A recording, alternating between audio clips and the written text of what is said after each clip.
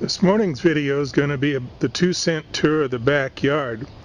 As you can see, at the moment everything's out and starting to bloom. Some of them have already finished blooming, like the tulips that were used to be below this tree. Other things, the poppies way in the back, are blooming. And then here's the garden. Just got watered this morning, so it's kind of wet to walk over there. And then there's a lantana over here against the garage, kind of bright in the sunshine. But we'll go out and see what the front yard looks like and see if I can stitch these two videos together, give you a better idea what the yard looks like.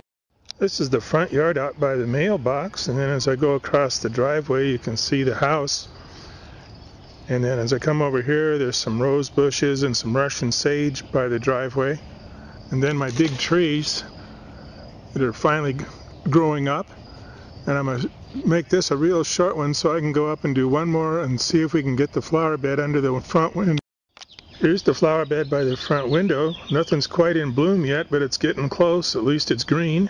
As long as I keep it watered, it should get better. Just give it a little more time.